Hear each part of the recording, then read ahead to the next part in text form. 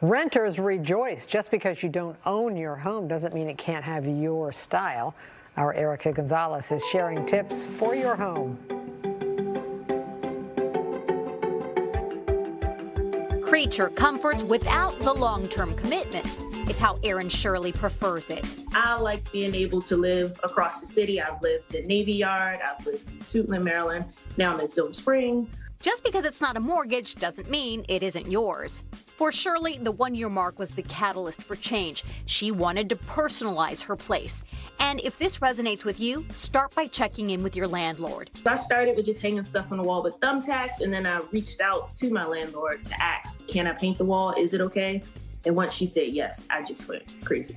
First up was the living room. She rolled on a gallon of Black Forest Green by Benjamin Moore. The bedroom is even bolder with Twilight Zone. It is woosah for me. It is calming. While paint isn't permanent, try a small swatch first and see how you like it over the next few days. No money for a headboard?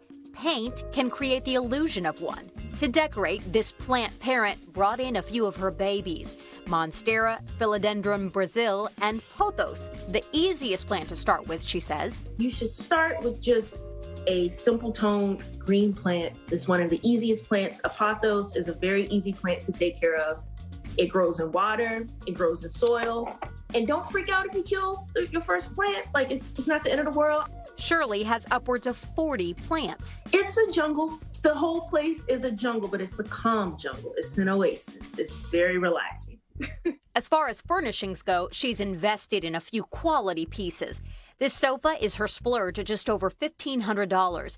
But she also knows how to repurpose. This side table was old and worn, but it was her mom's. A little DIY and a bottle of bubblegum pink paint.